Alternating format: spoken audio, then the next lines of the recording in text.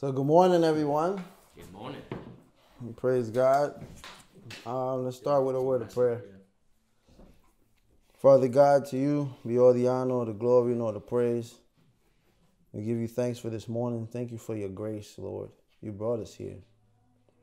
You woke us up this morning, Lord God. You watched over us and made sure we got here. Lord, help us to be conscious of these types of ways that you show your grace and your sovereignty in our lives, Lord.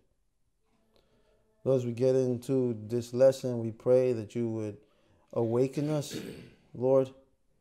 Let the message be clear by your grace, Lord. May I step aside and you, by your Holy Spirit, take over.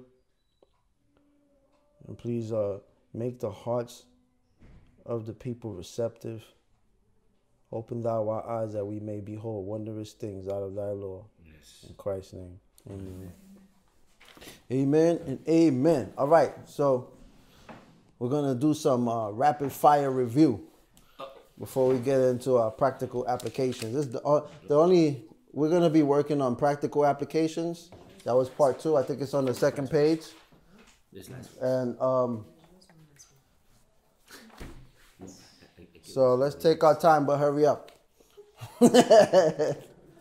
Okay, so last week we gave our case for the clarity of Scripture, right? So we spoke about the Bible being clear. The Bible is clear. Good morning. So what are some things we spoke about in regards to section 1? When we spoke about the Bible is clear, what were some of the things we said?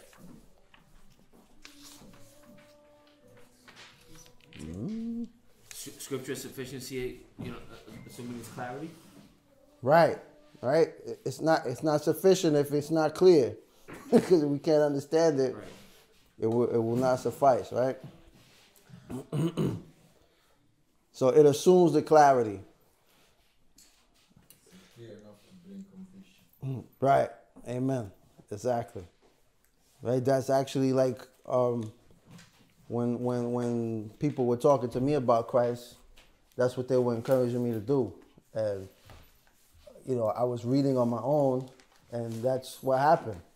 I was being convicted by my sin because I started to see how serious Jesus was about sin.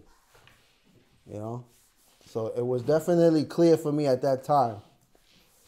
So anybody who can answer this question gets a free confession. Yeah. Who can tell me what Deuteronomy 30, 11 to 14, who can tell me how Deuteronomy 30, 11 to 14, we looked at this passage last week, how it's biblical proof of the perspicuity of Scripture?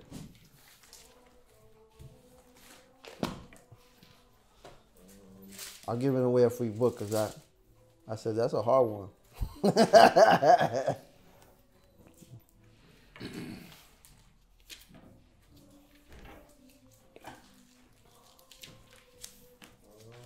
Deuteronomy 30, 10 to 14. All right, we spoke about this last week. Yeah. What's the question you asked? What is the biblical proof of who can tell me how Deuteronomy 30, 11 to 14 is biblical proof of the clarity of Scripture? Basically that it's you don't need to find some you don't need to go overseas or go find some obscure genius to figure out the commandments of God or the law of God. It's clear for you to understand it. Basically, you don't need to go beyond the sea or Amen. figure it out. My man.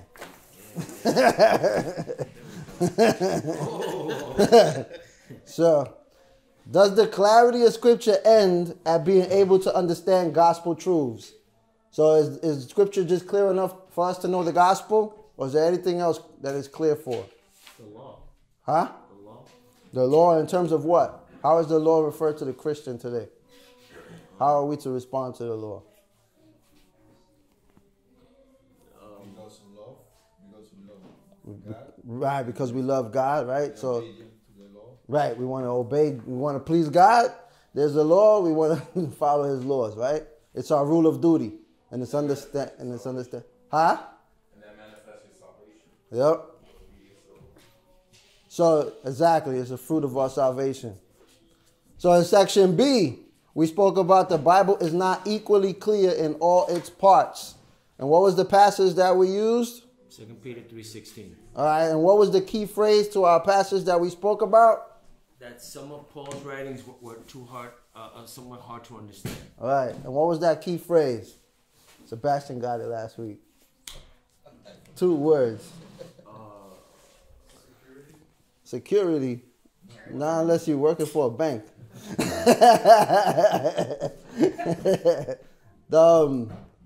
No, some things. You right? have reached your destination.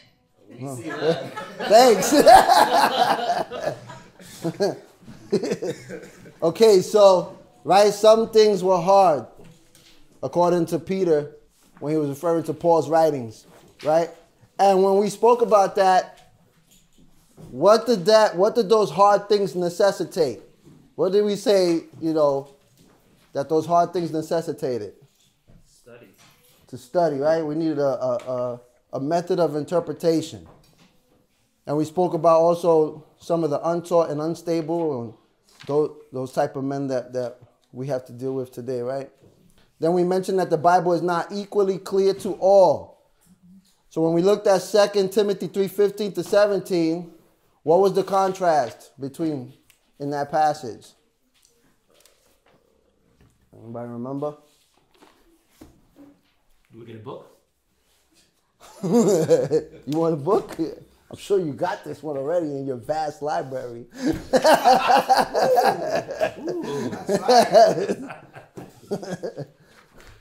You have this? Yeah.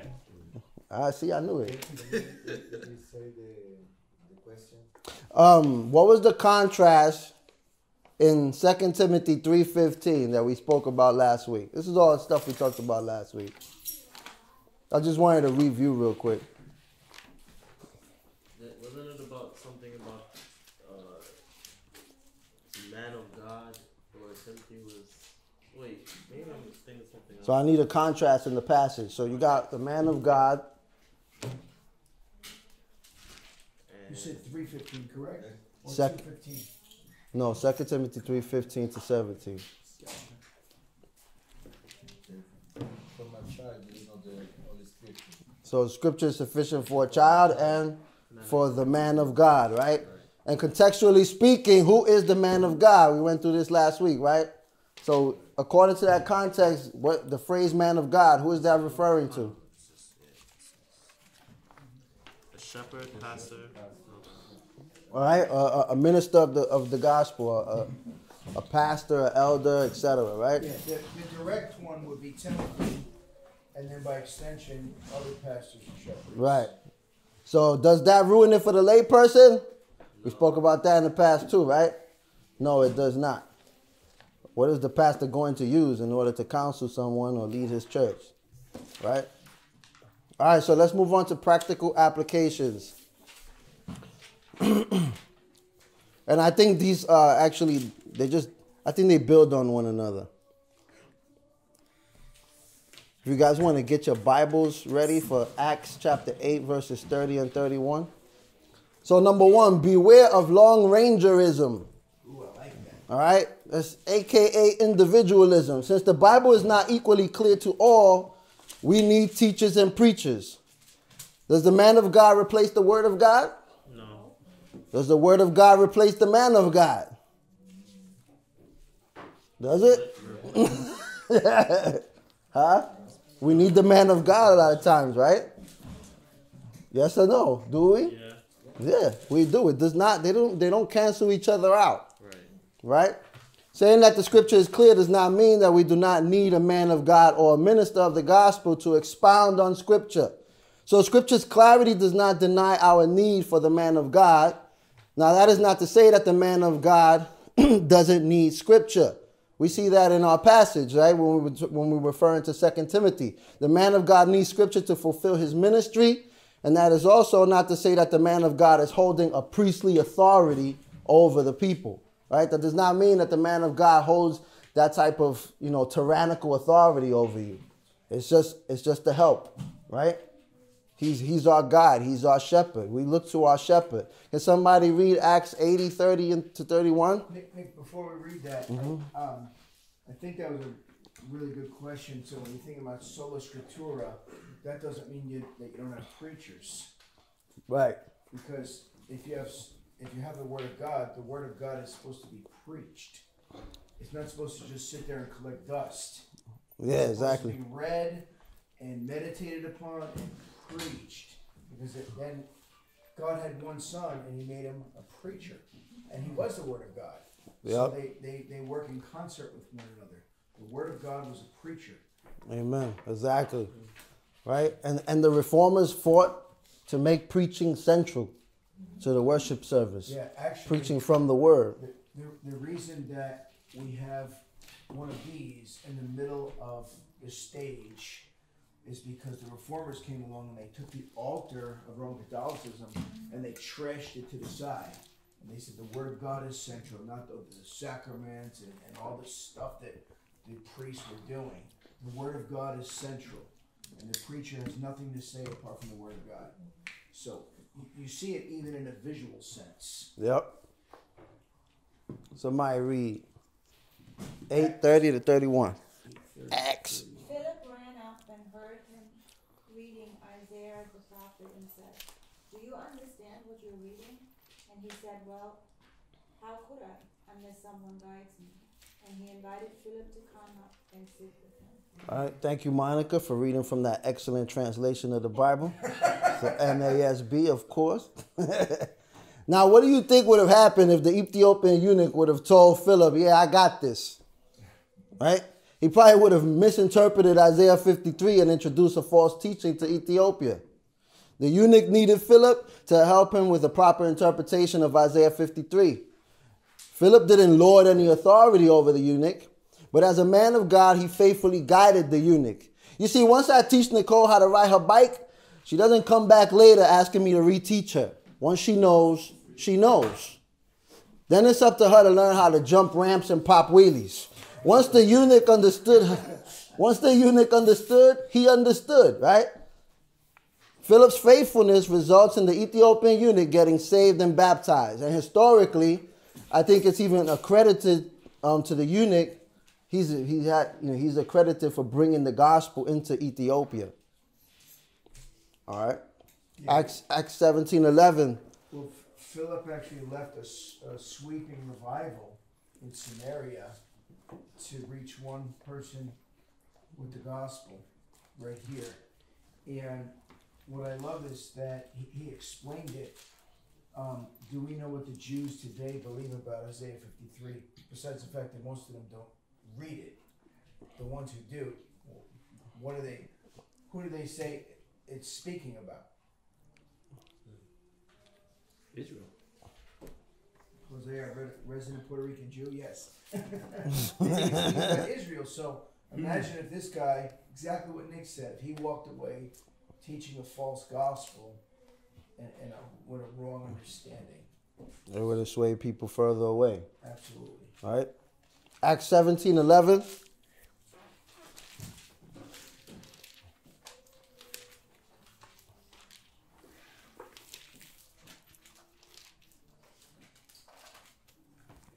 These were more noble than those in Thessalonica, in that they received the word with all readiness of mind and searched the scriptures daily whether those things were so. All right. So Paul and Silas, they went and taught the Bereans.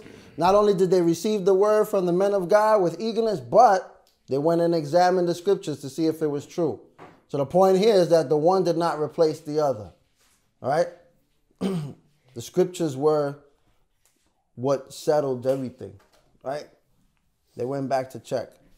In Ephesians 4:11 to 13, you guys could turn there. And this passage tells us of the gifts, 4:11 to 13, sorry, of the gifts Christ gave the church. But Christ doesn't just give his church a box of handkerchiefs, right? Christ gives his church gifts that they need, that she needs.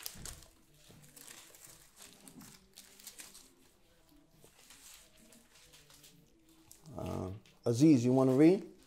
Remind me which Ephesians 4:11 to 13. Ephesians 4:11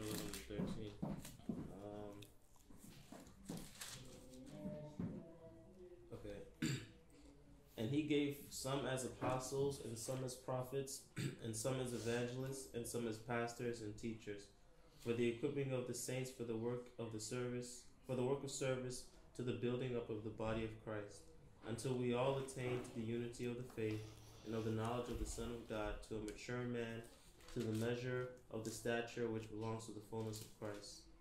Right. So if Christ deems it necessary to give his church apostles, prophets, evangelists, pastors, and teachers, who are we to say, no, thank you, Jesus, we got this, right? Do you think he knows what his church needs better than we do?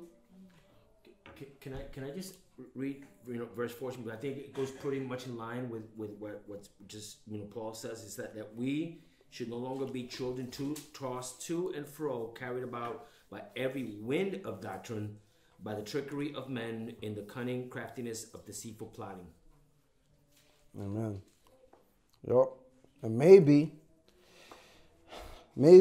it's that we think more in regards to ourselves rather than the church as a whole and his glory as the primary goal. I think a lot of times this Lone Rangerism, it comes subtly to us.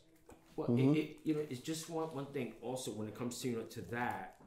Coming from a legalistic background, there are a lot of emotionalism involved. And sometimes the sad thing about it that some of these churches they misunderstand. Right here it says this is what God appointed teachers and so forth, and it goes down the line but yet sometimes come from that background, which says, oh, today was good service, it felt good today and everything. We got all so emotional that we say it's the Holy Spirit, and because there's no doctrine there, there's no form of teaching there.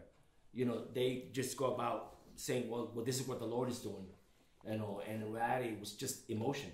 Yeah, I mean, I think a lot of time when we first get saved too, we need someone to direct our zeal. Exactly.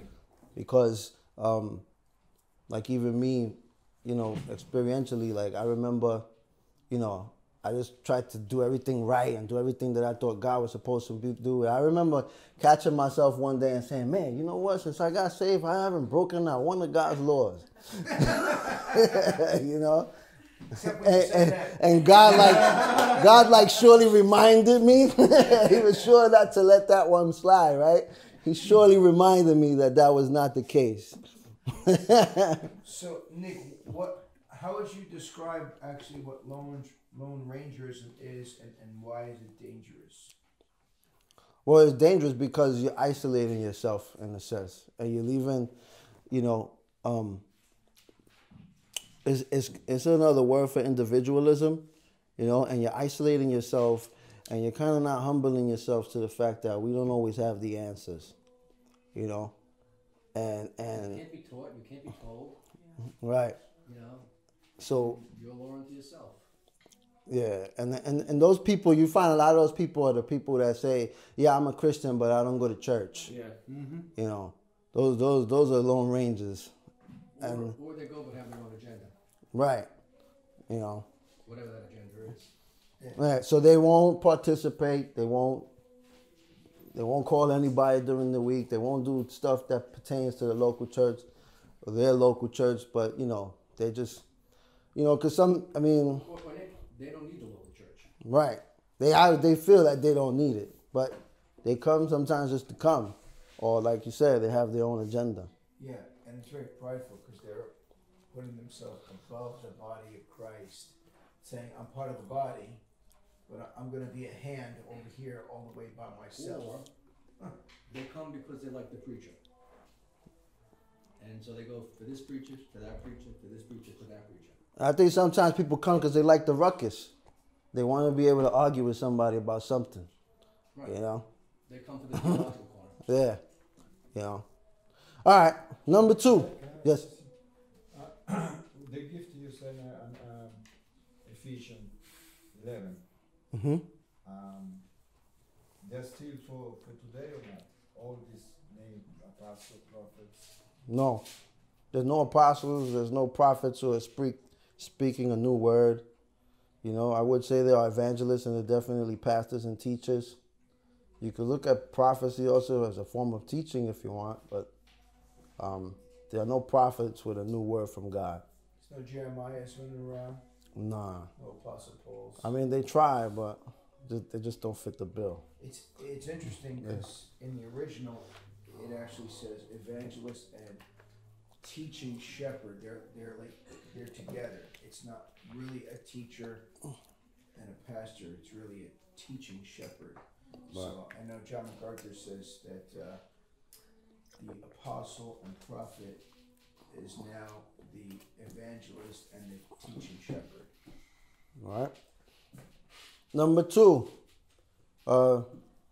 If you got any other questions, let me know later. Yeah. Number 2, scripture is the only well we are to draw from. Right? So the moment you leave a fleece out overnight to determine God's will for your life, that's when you're lost. Because at that moment, you have denied the sufficiency and clarity of scripture to be the guide in your life. It's that subtle. It's that easy. Right? Saul fretted and couldn't wait for Samuel, so he himself offered up the burnt offering. What does Samuel tell him? Your kingdom will not endure because you disobeyed the command of Yahweh. Yep. When he was told to destroy all that is Amalek's, man, woman, child, and animal, he was to listen to the words of Yahweh. But instead, they brought back some animals. Yahweh tells Samuel, I regret making Saul king, for he has rejected my word. Saul thought he knew better than Yahweh, boasting he had kept his word, right? Samuel said, oh yeah, so how come I hear all the bads in the background? It's pretty good. I practice all week. He goes on to say, because you have rejected the word of Yahweh, God has rejected you as king. Reject his word, it doesn't turn out well, right? Is it not better to obey than to sacrifice? Saul's knucklehead self in chapter 28 inquires of Yahweh, who in return does not answer back. And rather than that springing repentance, what does he do? He searches out a medium. Then he's told by Samuel that the kingdom has been torn away from him because he did not obey the word of God. What's the moral of the story? Well, when we disobey the word of the Lord, it doesn't turn out well for us. Taking duties God has ordained for others in his word, disobeying clear commands, and finally looking elsewhere can bring great trouble in our lives. Because it's us saying, Lord, your word is not enough. Or Lord, I think I know better than you. After all, we're down here and you're up there. You're not just in tune. You're not in tune with the times like I am or like this palm reader is. For the Christian to look elsewhere for God's will and guidance is to reject the word of Yahweh as sufficient and clear enough to meet our needs. How you should live, what to believe, how to glorify God, wisdom, knowledge, understanding, guidance, and direction is all found in his word. Right? Not Barnes and Nobles in the self-help section. Right? Any other well would be a detriment to our spiritual lives. We need not look anywhere else. It's in the book. Now, in case you're saying, well, I'm going to skip that. Let's just move on to number 3. We spoke about that already, the man of God. Number 3, the perfection of scripture, right? That's sufficiency and clarity as a whole, should not cancel out skepticism. So here's a question. What's wrong with the phrase or argument, great men of God have differed? Or, that's only your interpretation. What's wrong with that? You're going back and forth with somebody and that's what they come up with. It leads people to believe that there's more than one way to one meaning to make out of it, or that it's alright to define the intention of the author. All right. Basically says that the proper interpretation is from us, like we're the source of the interpretation. Like for example, where Paul interpreted scripture, like he was the source of the interpretation, rather than God was the source of the interpretation. All right. Well, it goes back to proper hermeneutics. You know, what is it that you know, what is the scripture telling me, as opposed to what I think it says. Right. Right. And yeah, all those answers are good answers, and ultimately, it's just a cop-out. Right? It's a declaration that you don't believe scripture is clear and sufficient enough. You don't believe that God was clear about it in his word. I mean, there's only one meaning to a text. All right. Like how many places can we go? Same meaning. Exactly. And you need to employ for a proper hermeneutics to try to find that one meeting. Yep. You know what I mean? But there's only one meeting. There's not a multitude of meetings. I mean, that's the way Christ did it, right? That God has left certain areas cloudy and people just have to agree to disagree. Yet at least 6 times Christ asks the question, have you not read? And then cites or refers to scripture as the final say in the matter. All right? This must mean that Christ felt scripture was clear and sufficient enough to use in response. It's also an assumption that if you had read, you would have understood and would not be making these mistakes. Also, I think a lot of the people were just informed by tradition and not by their own study, right? Let's look at Matthew 19:3. I don't think I'm going to finish today. Again. 19 verse 3.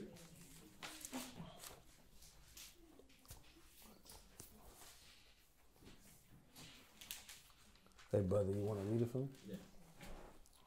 The Pharisees also came unto him, tempting him, and said unto him, Is it lawful for a man to put away his wife for every cause? That? Go down to 6, sorry. Wherefore they are no more twain, but one flesh. What therefore God hath joined together, let no man put out and say. Last verse, number 6. Oh, I'm sorry. You said and 6, right? You didn't go 2-6. You mean 3, 2, 6? Yeah. 4 and 5. Oh, I'm sorry. I'm sorry about that. I'll read it. All right. And Pharisees came up to him in order to test him and asked if it was permitted for a man to divorce his wife for any cause. And he answered and said, have you not read that the one who created them from the beginning made them male and female, and said, on account of this, a man will leave his father and his mother and will be joined to his wife, and the two will become one flesh. So then they are no longer two, but one flesh. Therefore, what God has joined together, man must not separate. So in here, like this was probably a debate on divorce between the two rabbinical schools, the Shammai and the Hillel, right? The Shammai were conservative and the Hillel were liberals. And this was probably what was brought before Christ. It was probably a debate over Deuteronomy 24, 1-4. Now, did Jesus say, well, great men of God have differed, or, well, we all have our own interpretations? Or does he say, hey, why don't you guys just get together and come to a middle ground? Does Jesus do any of that? No, rather he appeals to scripture as the final say. And he also quotes Genesis, right? He also quotes Genesis 2:24. Now notice verse 4 where he does quote that. He says, the one who created said.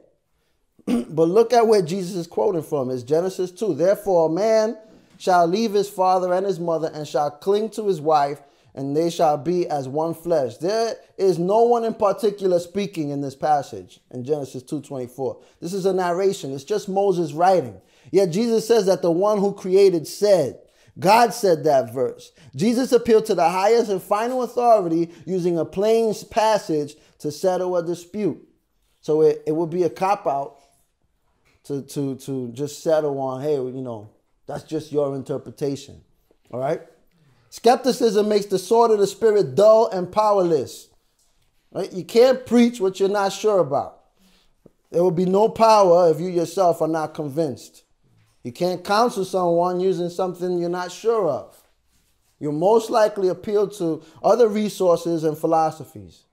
You can't give your child a verse you're not sure of. Now, how would family worship look if you, your wife, and your kid come up with 3 different meanings to a passage and just agree to disagree? That's total chaos in the home right there, right?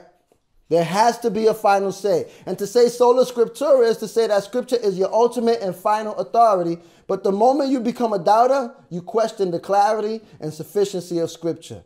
And therefore, in the process, you deny the authority of God, the authority of the scriptures. Just to add, we're pertaining to this verse, when Christ went back to Genesis, quoting it, there are a lot of churches today, that do not look at this verse as opposed to accepting you know, the question about same-sex marriages.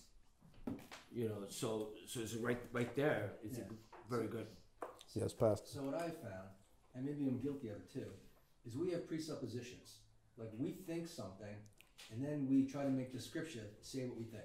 Right. You know what I mean? So whether we were taught something when we were first saved, and we were taught a certain doctrine, maybe it's very erroneous, but because we believe it, let's say women being preachers and teachers, we heard that, we were under women who preached, and so now we go to 1 Timothy 2 and other places, and we try to force fit that meaning onto that text.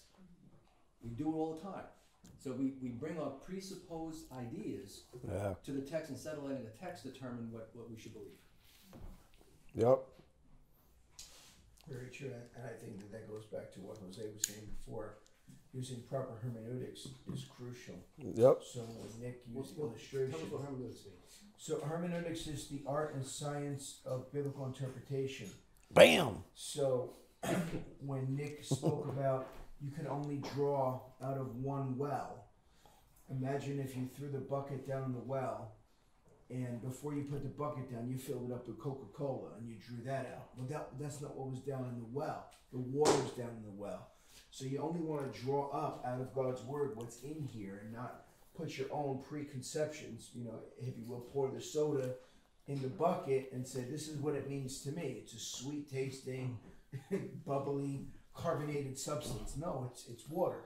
And so when we bring our own ideas into it, then you ascribe meanings to words that don't mean during that time what we say it means during this time. And you can get all twisted around. And that's how cults start. Cults start in this way. So the Jehovah's Witness, they will say, well, yeah, but the word hell doesn't mean a fiery burning pit of everlasting destruction. It's just a word for the common grave. Now that's just dealing with one word, just the word hell. Yep. And there's a whole doctrine out of a misinterpretation of just one word. And when we did the Trinity, they fought over one letter in a word, meaning that Christ was the same substance or similar substance. Again, the Jehovah's Witnesses took similar, and we have taken the same. So cults start not only by a word, but by a letter.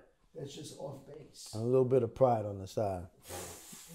All right, so when someone says that's your interpretation or great men of God have differed, what should our response be? Others' interpretation doesn't matter. It's God. All right. What did the God of the man say in his word? Exactly. Right? I mean, honestly, don't you believe the sufficiency and clarity of Scripture? Don't you believe that Scripture is clear enough and sufficient enough for us to come to, an answer to that question? Obviously, Christ did. Why don't you? Yeah. So, what's more probable, that God could be wrong, or that men can misinterpret what God has said? Us misinterpret. We're the problem, right? Which is point number 4, right? Sin is the source of doctrinal error, right? When we get doctrine wrong, when we misinterpret a passage, any errors in faith and life does not fall on the word of God, but on us. The dangers that the Catholics sought to avoid came to fruition when the layperson was able to read the Bible in their own common language. Different sects were formed through differences and misinterpretations of the Bible, but the Reformers felt that those consequences of this Christian liberty did not compare to the consequences of being under the tyranny of the Roman Catholic Church, having their consciences and religious liberty captive in the dark under what Bavin called the Roman Catholic doctrine of obscurity. Right? The Reformers taught about the doctrine of clarity, while the Catholic Church wrote about the doctrine of obscurity. They said Scripture's too dark for you to understand it, basically, right? Therefore, you need us to authorize whether, and to tell you what Scripture means. They taught that the doctrine was too obscure for the layperson to understand and needed the guidance and the authority of the church. Problem was that a lot of priests were illiterate themselves and really didn't know Scripture. They just went off of traditions. This religious oppression poses the greater danger. And so the clarity of Scripture is at the core of religious liberty. After darkness, light. Right? If Adam wouldn't have sinned, then we'd all have the perfect doctrine together as one whole. But that's not the case. Our errors are sourced in sin because our thinking has been altered by sin. Infant baptism or believer baptism. Whoever has that wrong is in sin. Not that we're in danger of hellfire or we're in habitual sin or purposely sinning, but that sin has altered our thinking where we don't always get things right. That's why Scripture is to be the supreme judge of all controversies, because it's the infallible, inerrant word of God. That's why Scripture has to be our end all. Right, because you could say, well, there are great men of God like R.C. Sproul and others that held to infant baptism. Right. But they're not our final authority, are they? Nope. And we I mean, you're probably gonna agree with 95% of the things that R.C. Sproul says, but when it comes to infant baptism, we're not gonna see eye to eye, right? You know, whose fault is that? One of us is wrong. So him and MacArthur debated on that. Yeah, I didn't get to see it, but I have it saved. I heard. They put the gloves on. It was nice to see. It was nice. I heard They it. walked out as brothers. But not in agreement. Right? So we differ in views because of sin. Otherwise, we would all agree. Right? Then there could be one church, a Reformed Baptist one.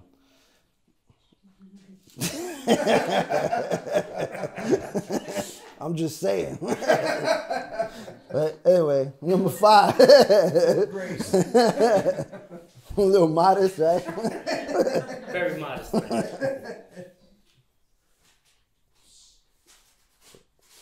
Listen, I'm just convinced. I'm convinced we're right, that's all. Anyway, number 5, we must presuppose the sufficiency and clarity of Scripture when searching for answers that pertain to life, faith, and life. We kind of touched on this, right? People don't go to the Scriptures because they don't believe that their answers are there. It's plain and simple, right? You know, if we're honest, when we need direction, guidance, wisdom, we look elsewhere first, to ourselves or to other worldly answers. I mean, many times we need counsel from an elder or more mature Christian. Many times people on the outside of our situation see what we don't see. That's why we need others. That's why we need our brothers and sisters. Or we just don't know what scripture passage can be relative to our situation.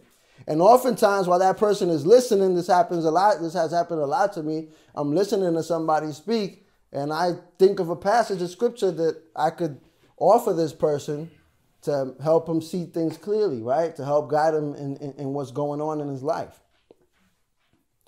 Right? I think a lot of times we also have superficial expectations of the Bible. And when we don't get what we want out of it, we become hesitant to return to it. The Bible is not so we can live our best life now. It's about how we can know, live for, and glorify God. So we really got to stop and think about our approach to scripture. Am I making this about me? You know, how am I supposed to live, right? To glorify God, not so that I can get, you know, ahead at work or anywhere else in life for that matter. Right? Does God have the answers for your life? Then the only resource for you to find those answers is his inspired word. Are you confident in God's word? Is God's word your default? You know, it's like when I used to play Street Fighter with my Super NES, right? I would set the buttons on the controller to my liking. But there was always the factory setting that it came programmed with, and it was called the default setting.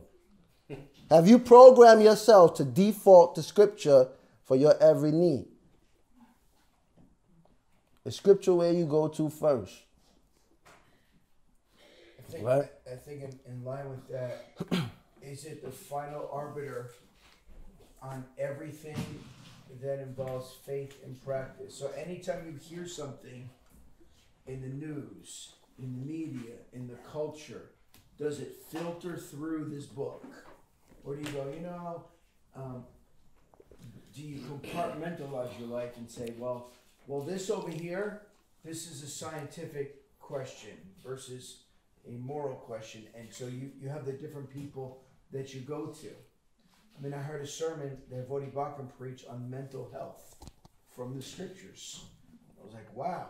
But you would think, no, only the mental health counselor can deal with this. But the Puritans did soul care. Because psychology is, the psyche is the soul. And so, can God deal with our thinking and our mindset? No, we have to go over here to this person who doesn't use the scriptures in that. And that's how many people operate. They chop up their life into different compartments. And we go, this person can answer these moral questions, not the Bible. But if the Bible deals with it, that's what we need to use. Amen. It's true to add to what Phil was saying, because we do have the tendency of putting everything in different compartments and so forth, and not returning to the source of Scripture. And why is it that men do what they do? Why is it that we have the problems that we have today? I was in a conversation with somebody at the office the other day, and the topic was, why did this shooting happen? Why, and they always attribute it to some form of sickness and all. And I said, could it be also that's the symptoms of the sinful nature of man? Because what does the world say? The world says that man is inherently good. Exactly. You know? So all to say is that they couldn't believe it. I said, in reality, it says, this is what the word is telling me. Mm-hmm. Okay, now I'm not coming to a conclusion on this, but why is it that men do the things that they do? And that's a good catch, because both people are saying there's something wrong with the person who shot the other person. Right. Yeah. But you're calling it a sickness. Or it's the gun's fault. Yes, the gun's fault. The gun did it. It was written on the gun. He read the gun. That's right. Because when Cain slew his brother, they blamed the National Club Association. So both are saying that there's something wrong with this person. This person says it's a sickness, and we're saying it's a sin. But what is the sickness that they're talking of here? We're saying it's sinful. It's sin, yep. That is the sickness. Yeah, but everybody wants to bypass that small detail. Right? Right, so is scripture your default? Right? Have you programmed yourself to default to scripture for your every need? Or are you setting your own buttons to suit your comfort? See, the answers to these questions reveal your view on the sufficiency and clarity of Scripture. I think studying this, I question myself and saying, or ask myself or examine myself saying, wow, how sufficient do I think Scripture is for my life, or how clear it is? Reminded me of a verse, 2 Peter 1:3, saying that seeing that his divine power has granted us everything pertaining to life and godliness through the true knowledge of him who called us by his own glory and excellence. Amen. I always thought that no matter what happens, he has given us through his word everything we need. Yep. That's always the scripture that comes to my mind. Amen. He definitely has. So I got a couple minutes to share something real quick with you. Something that I got from Steve Nichols. I'll try to say that. Steve Nichols talks about 3 eyes, right? In terms of Scripture's clarity. Inspiration, illumination, and interpretation. Inspiration, right? The Spirit gives the word. And illumination, we spoke about, the Spirit reveals the word to us. By these two, we know that Scripture is clear. And then he goes on to speak about interpretation, which is very important, right? How we approach Scripture. And he gives us 7 ways to interpret Scripture or to read your Bible. All right? Number 1, read the Bible reverently. What is your posture when you read Scripture? What is your attitude when you approach Scripture? Do you contemplate that these are the very words of God? That this is God speaking to us?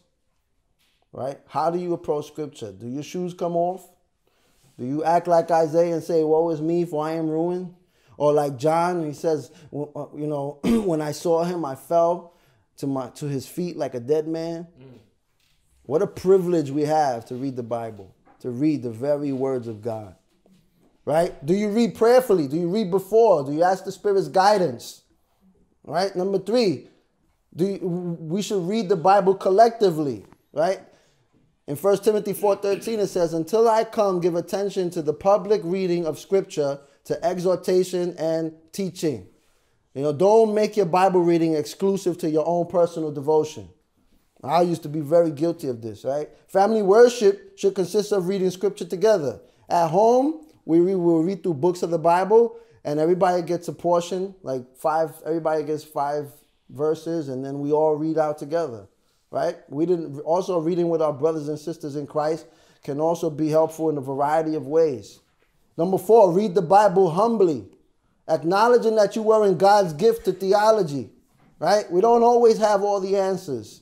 It takes a chunk out of my pride when I'm told the way I've been interpreting a certain passage has been wrong all along. But do we let our pride cause us to continue in error? We should be willing to hear people out and bring it back to Scripture. Not only will it help us keep our doctrine tight, but we might pick up on some holes in someone else's game that we can address as well. Right? Iron sharpens iron. We spoke about this already. Read the Bible carefully. Right? You must have a careful interpretation of the Bible. Right? We must find out how it involves, what's the historical aspect, the grammatical aspect, the cultural, the rhetorical, the theological methodology, the hermeneutics. Number 6, we must read the Bible Christologically. The whole of Scripture is about Christ. It either points to him or reveals him explicitly. So another question we should be asking is, where is Christ in this passage? Right? Where is Christ in the book of Ruth? You don't have to answer that. Lastly, read the Bible obediently. If you just read it for the cool stories, then you're missing the whole point. But prove yourselves doers of the word and not merely hearers who delude themselves. So another question we can ask is, when we approach Scripture, is, how does this apply to my life?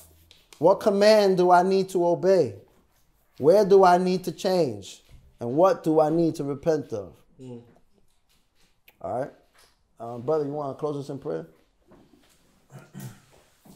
Lord, we thank you for this word, Lord. We thank you, Lord, that we are here, Lord, to learn, Lord, to put in practice, to accept it, just your word that you gave us, Lord, and we have to be obedient to follow and to do for your glory and your honor. In Jesus' name. Mm-hmm.